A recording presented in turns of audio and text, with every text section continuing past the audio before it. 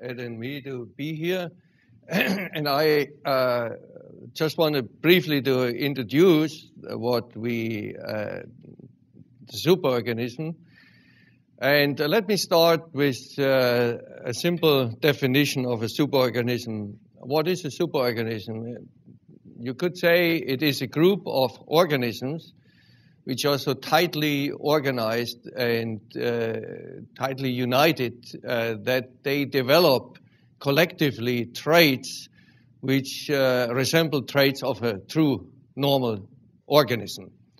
Now, there are not many examples in the living world which we can really call superorganisms, but we find plenty of them in the so-called eusocial insects, or truly social insects. Now, such eusocial insects are characterized by a distinct division of labor between one or a very few reproductive individuals and many non-reproductive sterile individuals. Those societies we find in the social insects. This is mine, I guess, yes.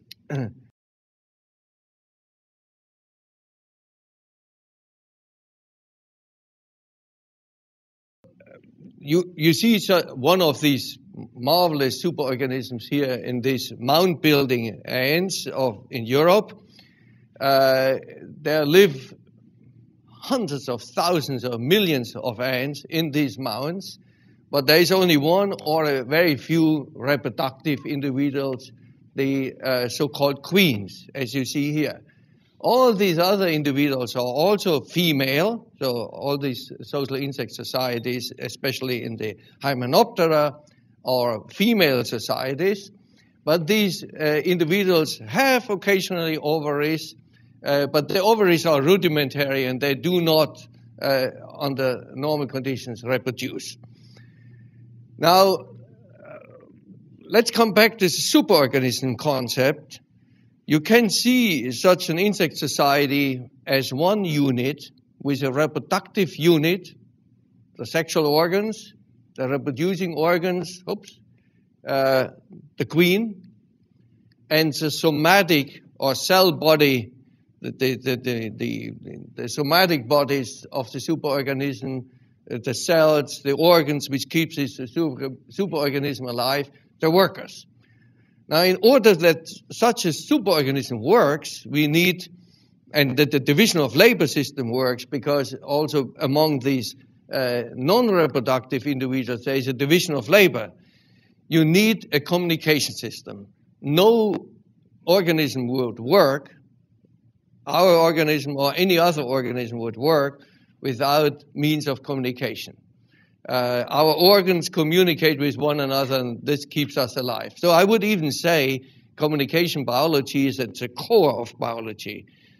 Every biologist, literally, who wants to understand how life works on communication, whether it works on the cellular level or on the organismic level. So very briefly, such a superorganism is, this one, the individuals communicate all the time, either by tactile signal, as you see here between these two ants, or most of the cases by chemical means. The ants are masters of chemical communication. They are little chemical factories where they produce so-called pheromones, signal substances. And I give you one simple example.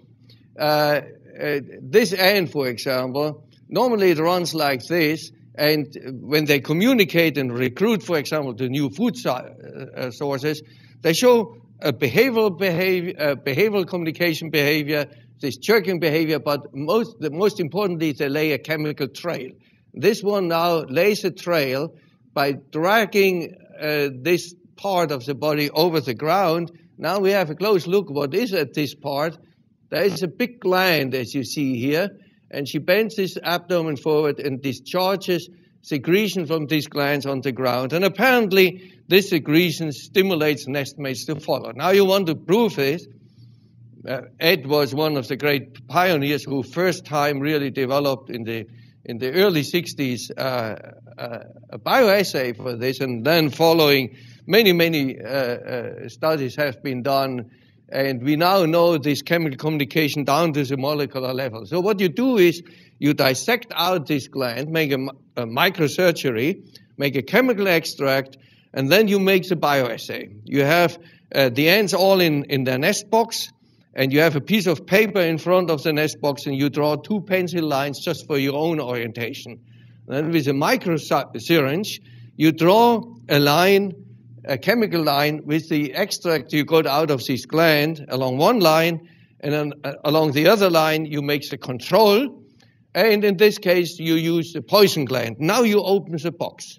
What happens? You see the ants follow beautifully this line which you drew with this gland I just showed you, and no ant follows the poison gland. So now you have identified the gland.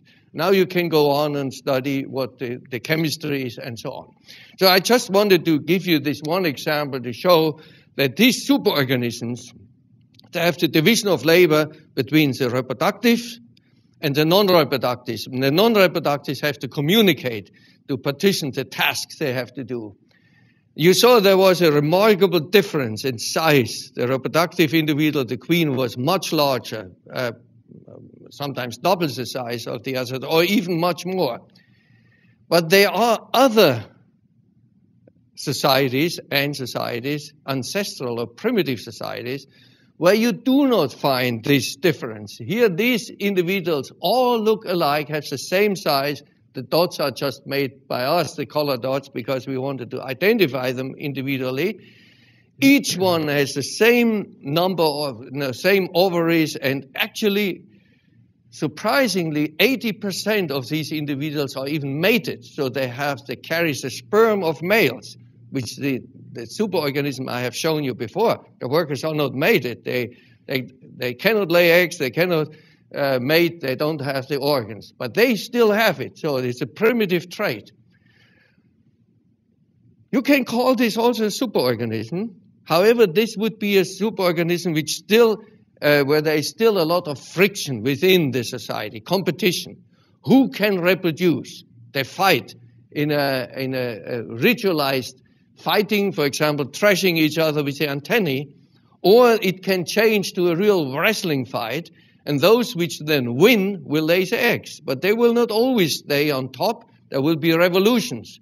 As soon as the reproductive individual wanes in their reproductivity, they will be displaced by others, younger individuals, which try to get up on top. So there is always a sort of friction within the society. Now, I show you this in a brief movie clip. You see this ritualized thrashing with the antennae, moving back and forth and back and forth. They're testing out who is stronger. And this can go on, and then finally it can escalate to this wrestling fight. And this goes on. They don't kill each other. They just wrestle, really. At the end, the winner is determined, and as I showed you in the picture, and that which wins lays the eggs. You see here now and one of the winner individuals pulling out the egg, and it will be the reproductive for a year perhaps, and then she will certainly be displaced. So when you look at such societies, you see a lot. Let's assume this is a symbol for the whole society, this is another society, here another one. And you see there's a lot of competitive interaction going on within the society. When you look whether there is interaction going on between societies, you find almost none.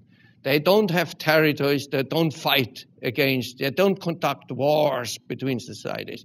Their problem is still within society interaction. So there is almost no interaction between societies. And you, as an evolutionary biologist, you can say there is still a great deal of selection going on the individual level within the society, because those which win and reproduce have a higher personal fitness than the others which do not reproduce. Now, however, I go and show you what Ed and I call the true or ultimate superorganism. These are the weaver ants, for example. I'll give you a couple of examples now. The weaver ants are called weaver ants. They live in the old world tropics, because they build their beautiful nests, the leaf tent nests, in a remarkable cooperative fashion. Do you see the pictures well down there? It is still very light, yeah? Okay.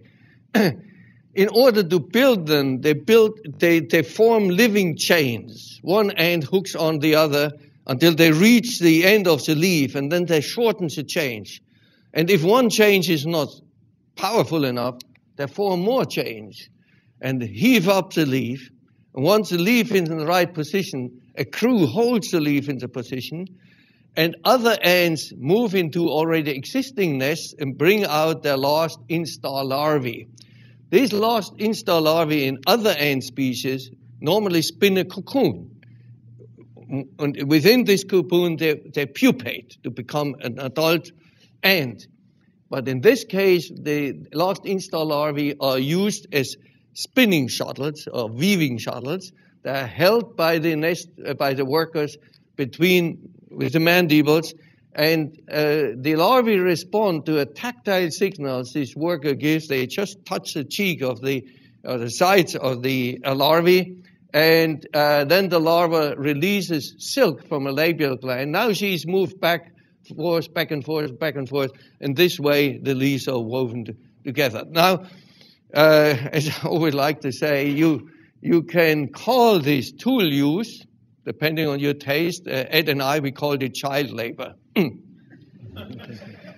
Now you go on and you have these beautiful nests, and one colony lives in hundreds of such nests spread over many trees in the forest.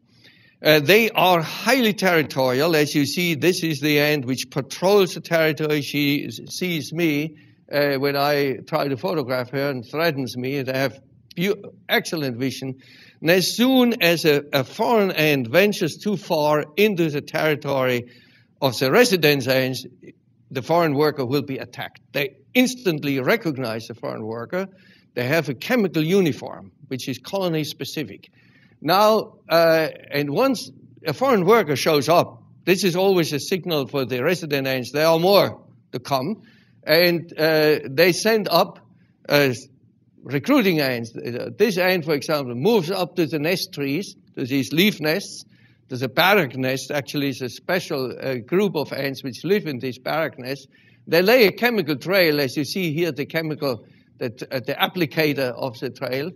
And however, when they encounter nest mates, they go through a very strange behavior. They show aggressive behavior, as if they would attack this nest mate, but it's only an icon. It's a symbolic thing. They show for a split second aggressive display, and in this way say, walk down this trail, down there is an invasion. They use the same trail pheromone when they recruit new food sources, but then they show a totally different display. They show a waggle display. So you see there's a primitive syntax, even as you linguists would not agree with me, but they combine two different signals to give us specific information. Now this is the display behavior shown in greater detail. What happens, the nest mates approached like this show briefly also aggressive behavior. They respond. And then they move down this trail. And then, of course, as you see here, hell breaks out. They really fight to the death. And in this way, these colonies defend huge territories. Each dot is a major forestry in the Shimba Hills in Kenya, where I did the field study. You see, each is a major forestry, and this is one colony occupying such a large area. This is another colony, another one. And in between, you see these corridors, which we like to call no ants land. Now, I ask you, you have the ultimate cooperation in this nest, as I demonstrated to you. There is literally no aggressive interaction within the colonies. Total harmony, in fact. But you see aggressive interaction between the colonies.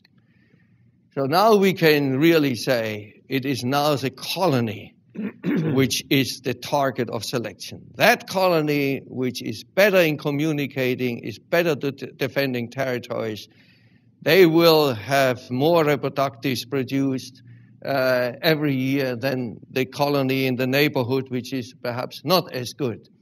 And whatever is genetically coded in these colony traits will be favored by selection, and those traits which are do not enable the colony so well will be disfavored by selection. When we now look at colony level selection or between group selection, a wonderful example which shows how colony traits are shaped by this between colony selection are the leafcutter ants. The leafcutter ants live in the neotropics. They cut leaf fragments from trees and carry these fragments along huge trails, 100 to 200 meters, 300 meters long trails, trunk roots. As you see here, these walking leaves, under each leaf is a little ant. They move these leaves to their gigantic nests here, and they bring them down into these nests, and they prepare from these leaves. They don't eat them. They prepare a humus, and they culture on this humus a particular fungus. And this is a symbiosis. They live from the fungus. They eat the fungus. And this is a symbiosis which is older, it's older than 45 to 50 million years when it evolved. It's comparable to agriculture, human agriculture, which is only 10 to 12,000 years old. And they cannot live without this fungus, and the fungus cannot live without the ants. So the fungus became a part of the superorganism. But in order to harvest the leaf material and to process the leaf material and to culture the fungus, the ants have a fantastic division of labor system, which in great detail was analyzed by Ed Wilson in the 80s. They have these gigantic workers, and they have the small workers. So they are known for their tremendous subcaste system. The workers are called a caste, and the different sizes are subcastes. Now, I have to say, for the non-biologists, this little tiny worker does not grow to become a big worker. Once they eclose from the pupae, they are made, and they are made, this is an adult worker, and they are made, their size fits exactly to a particular task spectrum, what they do. So the big ones, the strong ones, cut the heavy material, as you see here, and then the whole thing goes through an assembly line. The somewhat smaller ones, the medium ones, carry in the leaves, and the leaves are processed, and coming down to the fungus, the tiny little ones take care of the fungus. They keep the fungus clean, and they cultivate the fungus. Here, this is a colony trait, which only can be explained by, or can be best explained, I should say, by between colony selection or multi-level selection theory.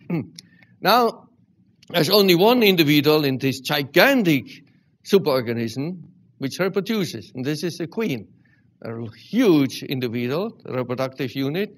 This queen lives 15 to 20 years in the maximum. It mates only once in their lifetime. She collects 250 to 300 million sperms from about 5 males she mates with. The males die, but the males, they have only a short life. They have, as I say, only once fun in their life, and then they die. But as an ant male, you can become father even 20 years after you died, because the ants invented the sperm bank long before humans were on this earth. They can preserve the sperm in the sperm pocket in the body of the female for 20 years. And whenever the queen releases sperms from the sperm pocket to fertilize an egg, the sperm become alive again. I mean, they are alive, but then they move. They show the total vitality they would have shown at the very beginning. So this is a remarkable feature in these insects, that they have this sperm bank. I mention this because it is really the ultimate demonstration of the superorganism, that you have this reproductive unit which can function fully for 15 to 20 years, and then the somatic body, all these specialized workers. But part of this superorganism is all the gigantic nests. They're huge. They have ventilation chimneys here, as you see. The fungus produces a lot of CO2, carbon dioxide, so it has to be ventilated. But in order to really understand how the nests look like on the ground, my colleagues, friends, made a wonderful experiment. They poured in 10,000 liters of water in this nest, mixed with 6 tons of cement. And they waited for 3 weeks, and then they excavated this petrified nest. And this is what came out.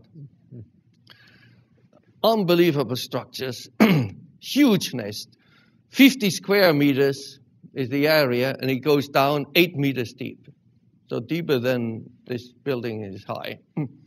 This room is the height of this room. Long, straight tunnels which lead then to the fungus chambers, and they look alive like this. These footballs, not little footballs, they are really football size. And here you see another of these structures. So all this together is a superorganism. And all is evolved by between colony selection.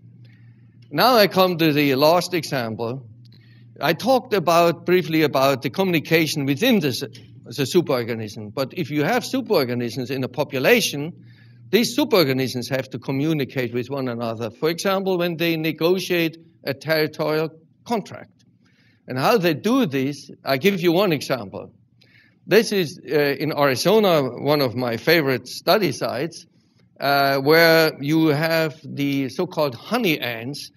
As I say, to survive in a desert, you need to have a storage policy. Either you collect seeds, there are many, many harvesting ants there, which stores the seeds for the dry season, or you have living storage containers as these honey pots. This is a subcaste. They have nothing else to do than hanging motionless from the ceiling of the nest chamber. They are filled up with liquid by these normal-looking ants. They pump this food into these ants, and the belly gets really almost cherry size. And during the dry season, then these storage containers regurgitate food back to the colony. But what I want to talk about is their remarkable territorial tournaments. These ants don't fight to the death like the Ecophylla, the weaver ants I showed you before, because they have changing territorial borders. For ecological reasons, I cannot go into it. They defend spatio-temporal territories, and they do this by display fights. Hundreds of ants assemble on a tournament site and show off. It may be, say, between 2 colonies, like here's a tournament, these are the opposing colonies, and if this colony is considerably weaker because it has not enough ants, the display may shift on top of this nest entrance, and they may stop this colony from foraging by just displaying on it. Or in the extreme, they may just move in, the victors, if it is a really smaller colony, and they raid this colony. They move in, they kill the queen, and then they pillage the nest over the next couple of days. They carry out the pupae. The pupae are carried to the foreign colony where the workers eclose, not knowing that they are now see the light of this world in a foreign colony, and they do the work for a foreign queen. And of course, this is very close to slavery. It is analogy to what we invented, human, the horrible habit of slavery. And in addition, these ants pull out the honeypots and drag them over to the victor's nest, and those honeypots which survive are placed back on the ceiling, and they have no other way. They have to serve as honeypots in the foreign colony, and those which are injured, they are simply eaten. Now, I'll show you a brief movie clip of such a raid. It's not a good movie, but it shows you the behavior. Here, the honeypot is dragged out. It's not very gentle, but they are tough. Most of them, many of them survive. This is group transport. And then, as I say, they function in the foreign colony as honeypots. But most of the time, it is not a raid. Most of the time, these tournaments are really demonstrations of strength. And now I come back to the superorganism. Consider a deer male, which has the antlers. And the deer male displays its strength to a competing male. They fight for a harem of female deers. They show off. The bigger the antler, the more powerful they demonstrate they are. And it may not even come to a fight. This is exactly what these honeypot ants do, the colonies. They send out display ants. They show off. And during this tournamenting, the ants have a way to count. When they, you see this very strange behavior, high on stick, this is not normally how an ant moves. They encounter each other. If it's a nestmate, they briefly jerk. If it's an opponent, they go through this lateral display. So they go through a random sequence of encounters of nestmate, opponent, and they show us that they recognize this. Now, if you assume they have a kind of a head counter, and I express it now very simple, that after a certain number of encounters, they get an idea, quotation mark, what the ratio is. Are we stronger or are the others stronger? Well, this was our original model, but then we filmed the whole thing. It's hundreds and thousands, I have to say, meters of 60 millimeter filming, and then later with videotaping. And I still work currently on evaluating these tapes. We discovered, I just briefly wanted to show you this display. One not very good sequence, but again, it shows you this strange behavior. You see, this is two opponents. They kick each other with the forelegs.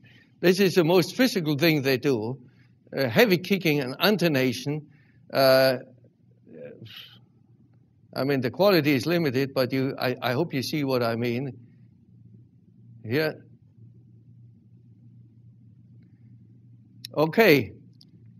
But when we then really zoomed in and measured trajectories of individual ants, we discovered the following.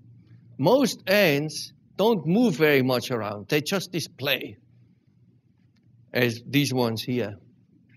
But there are slightly smaller ones which move through the tournament. And these are the counters. They count. We call them reconnaissance ants. So you could say the display ants are the show-off, the antlers. And these reconnaissance ants are the sensory organs of the superorganism to measure how strong is the opposing party. And depending on this information, these little smaller ones run home and recruit reinforcement. We have many movie clips now showing this. Or it comes to an escalation to a raid, or they hold the status quo. So there's no question.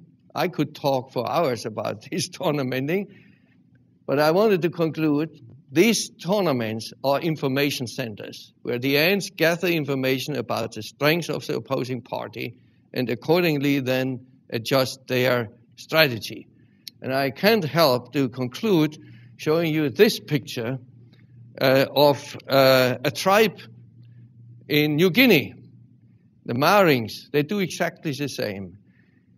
If the two neighbors parties have a dispute, the males assemble on tournament sites, they bring all their weapons, and they insult each other by shouting terrible words toward the other party. And during that time, they count. And as long as they're roughly the same size, no escalation takes place. In the evening, they go home, come out, and next morning again, do the same thing until they get bored, so after a couple of days. Then it's over. But if one party is negligent or cannot recruit enough display males, then it may come to a raid. Now, as I always say, we do not want to be blamed, Ed and I, that we draw a direct evolutionary line from these honey ants to the nothing fights. By the way, this is called nothing fights in Pidgin English. It's a wonderful word, nothing fights. There is no direct evolutionary line, obviously. However, behavioral biologists and behavioral ecologists and sociobiologists, they look for analogies. What solutions did nature find for similar problems? And this is literally identical what these honey ants do. And ladies and gentlemen, we still do it. We don't count now and insult each other by shouting words, but we count warheads, tanks, armies. Think about the Cold War. This was all built up more and more and more on both sides, hopefully never to be used, hopefully always stay a nothing fight. But this is basically exactly the same strategy. Thank you very much.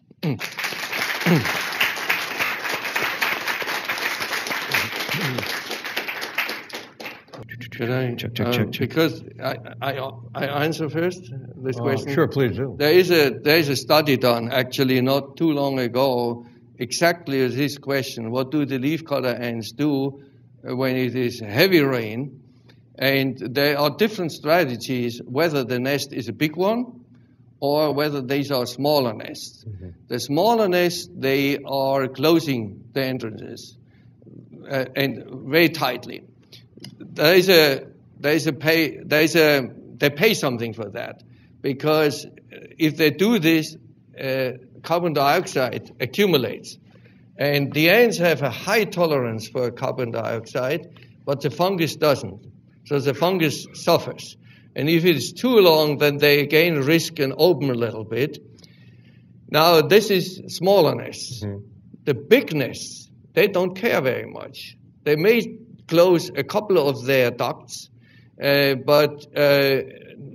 they do, but they leave other ducts open. And then, the water somehow flows off. Some ants, actually, some colonies even build flooding chambers, which catch the water. Mm-hmm. They also have an air conditioning system. Yeah. In the central entrance galleries, vertical galleries serve to conduct metabolically heated air from near the center of the nest. And that automatically comes up and slows down. And then into the peripheral nest galleries of these ants flow fresh air. So they have a continuous cycle of air through the nest, holding the carbon dioxide level and the temperature as well pretty constantly. The termites do this extremely well. It's the big mound-building termites of Africa, the African savanna, have an even more compact nest with exact temperature and carbon dioxide control in the center of the nest. Temperature is held within 1 or 2 degrees of 31 Celsius, and the carbon dioxide level, I don't remember the exact figure, but it's held pretty precisely at one level, 2. What is, just a last comment still, in addition, in some of the South American leafcutter ants, they have special debris chambers inside the nest. And one of my former collaborators, they discovered that these debris chambers produce heat. And this is the source for the power needed to drive the air conditioning system. Wonderful. So this is a wonderful system. Yeah.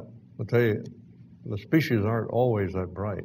Yeah. Because you can tell 2 of the species in South America, the commonest species, by the fact that one uses those storage chambers to put their garbage, and the other one carries the garbage out and dumps it into a huge pile outside the nest.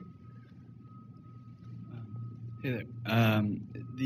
When you talk about the selection kind of happening at multiple levels, the individual and then the colony. Could you speak up a bit? Yeah, sorry. I don't think those microphones are working, are they? Maybe I wasn't close enough. We Sorry. expect Better? We expect Google technology here, not Harvard technology. I'll speak later. Sorry.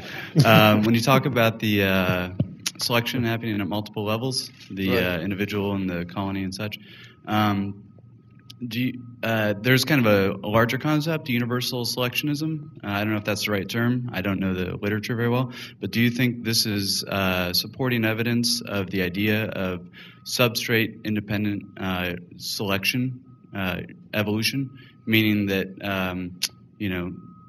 the idea that evolutionary forces can happen on different kinds of systems, obeying the same basic implicit dynamics? It's an older idea, but is this evidence of it? Is this supporting evidence of that idea? You know what I mean? I'm not sure if I understood it correctly. People talk about ideas and cultures and stuff like that being under evolutionary pressures, mimetics, and there's a debate as to whether that's kind of a strong theoretical framework, because there's not a strong idea of what the selection unit might be and things like that. And that's the idea of memes and stuff like that. But I'm wondering if you observe, selection and evolution happening across multiple levels between individual and superorganism and such, is that direct supporting evidence of that idea that evolution is a general mechanism that can apply to different types of systems? I'll try. Yeah. You're referred to multi-level selection, and I presume you're also referring to the magnitude of the effective natural selection at the different levels. And you were also referring, perhaps, if I've got you right, to the freeing of highest levels, particularly, I would presume, in human societies. Is that right, from natural selection? And substrate independence, meaning the thing that it doesn't have to be a creature. It could be any dynamic system. Oh, sure. Okay. Substrate independence. Okay. Yeah, sure. There is such a thing as evolutionary computer design, in which you enter random changes.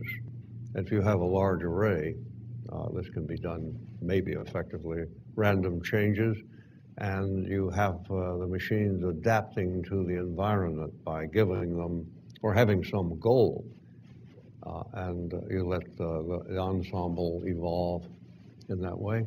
You can have the machine or the program that is altered that way, mutated, that takes the largest step forward, produce the next generation of computers, and then on and on and on.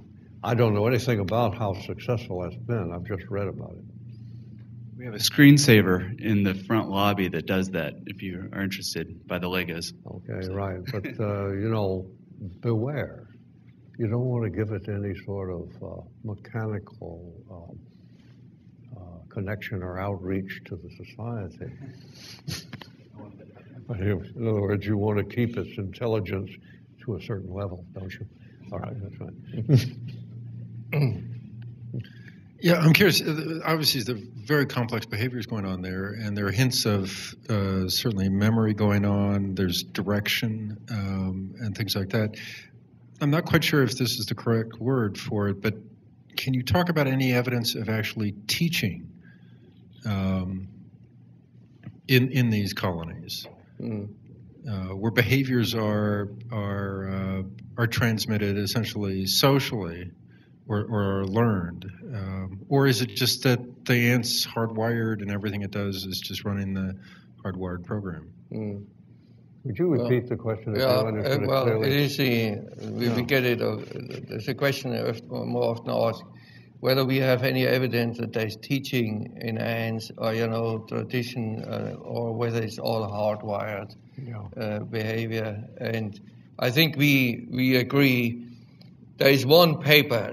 This may trigger the question. About 2 years ago, there was one paper prominently published in Nature, which the headline was Teaching in Ants. And this paper, this was just a semantic trick. The paper did not report anything new. It's just, used words for this different behavior, and there is no evidence of true teaching. Right. There is one example which we might call teaching. This is an unpublished stuff, and it's not worthwhile yet to talk about it. But I would say, and I expect we agree on it, the most of this behavior we observe is hardwired. It's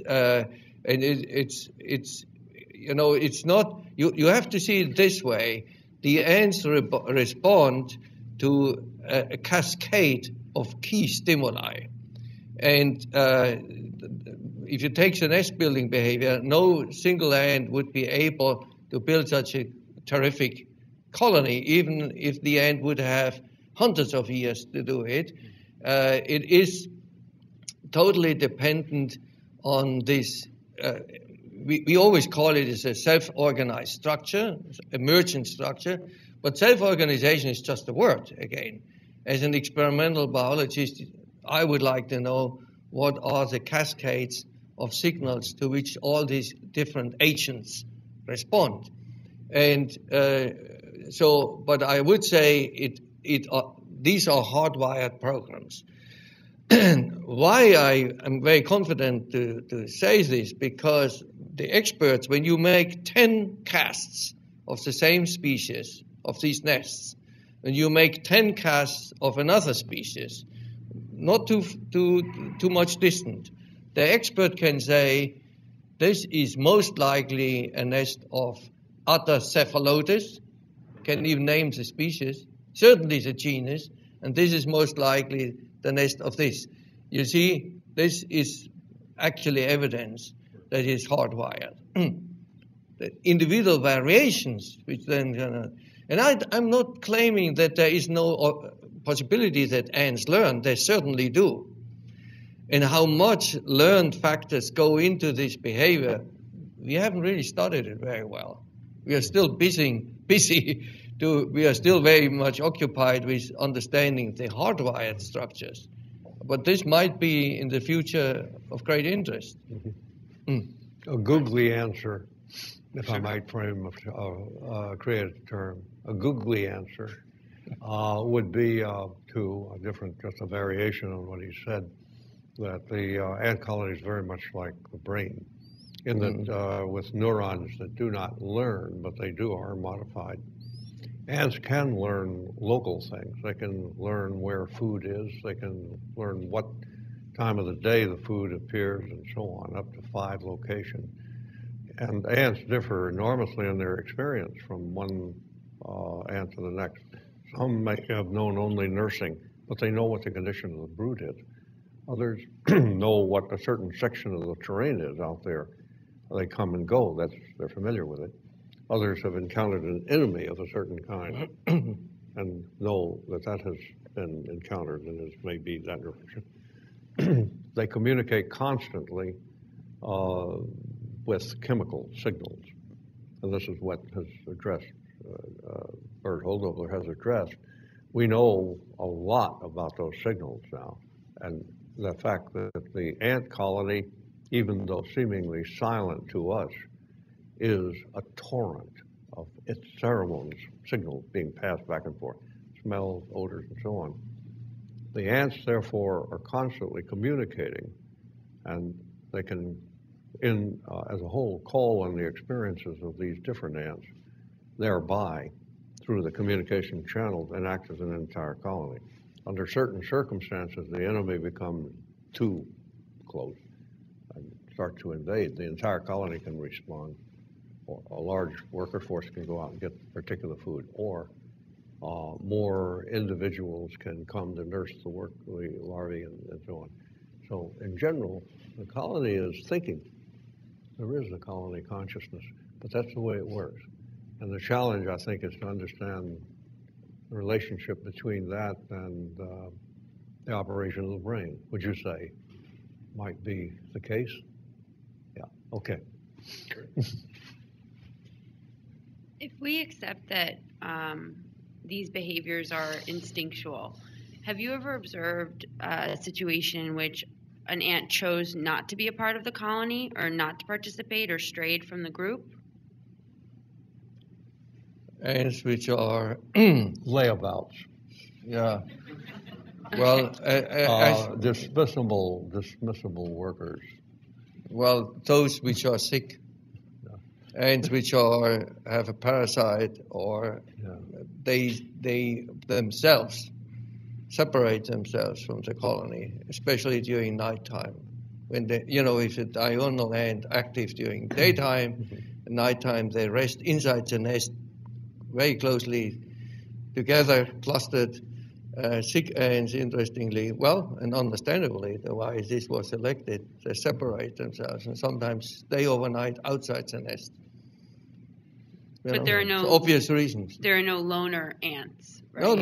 No. They may actually. They are often the most aggressive defenders then of the colony. This is why Ed called them the disposal. But some people call them the disposable caste, saying, since you will be going anyway soon, just risk everything you have. Thank you. Bert was describing the weaver ants, and he made this amazing discovery, if I might go on from there, of what did you call them, garrison nests? Barrack nests. Barrack nests, but you could have called them garrison nests. Yeah, okay, anyway, that's the old females. They're all females, Every member of an ant colony is a female.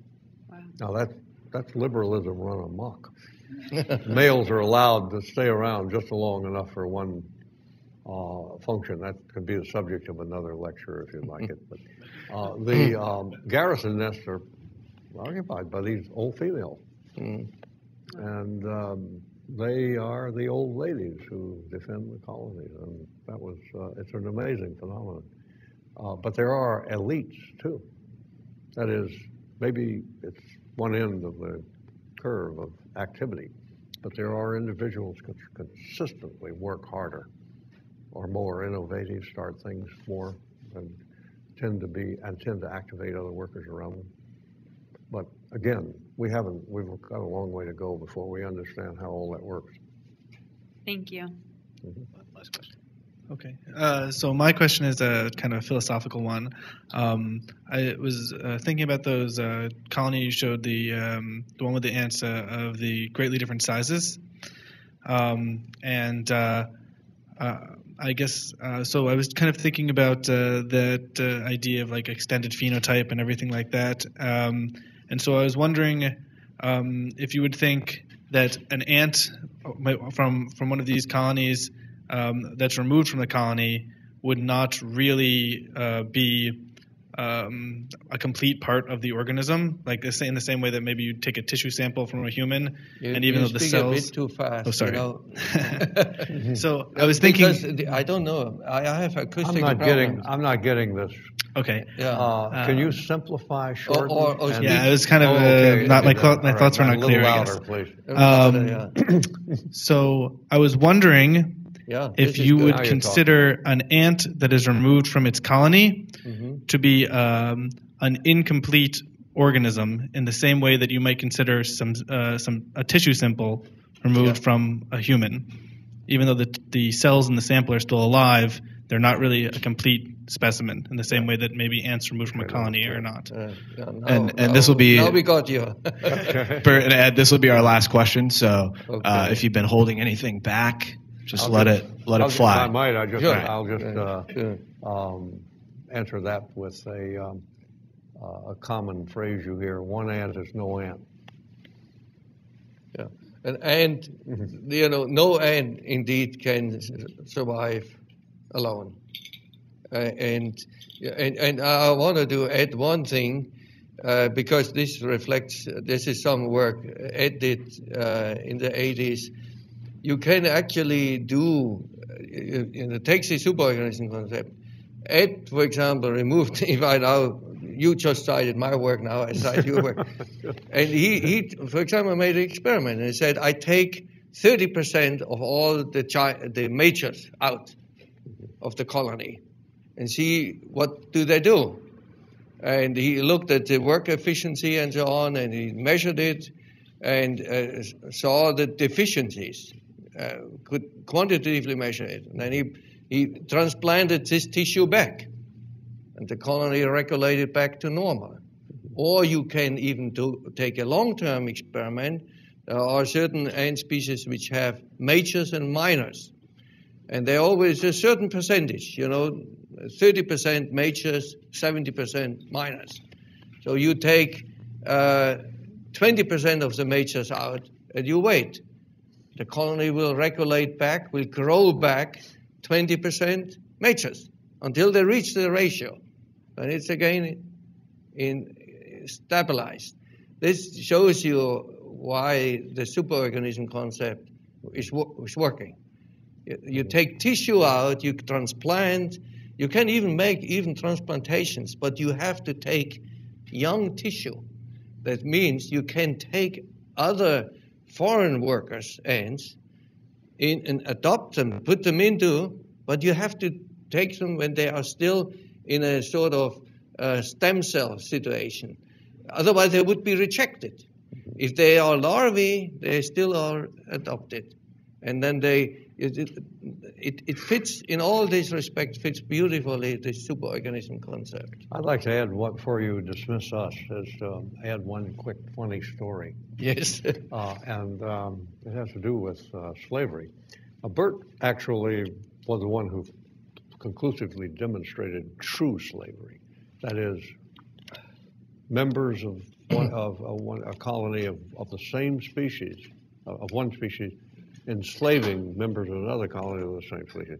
But most of what we call slavery in ants, have been calling it, is that there are species that specialize on raiding other species and taking them like domestic animals and making them slaves. Well, I once ran an experiment. I had one of the primitive slave makers, that is, they hadn't differentiated too much as warriors, but they depended completely on slaves. So I took away the slaves and watched. That was amusing. Here was the super ant, the Aryan of the warriors class. Their slaves are gone. What happened? Well, they perform, and circumstances they probably don't do it. It was just residual in the brain, because they always have slaves in nature. They perform all of the tasks badly. The poor larvae were neglected, but they did a little bit of that, a little bit of this, and it was just a terrible mess. But it was ultimately fatal because they lost the ability to look for food. Mm-hmm. Interesting. Mm-hmm. So, thank you very much. One more time. We really appreciate you guys coming out. It's been a great honor. Thank you. Thank you.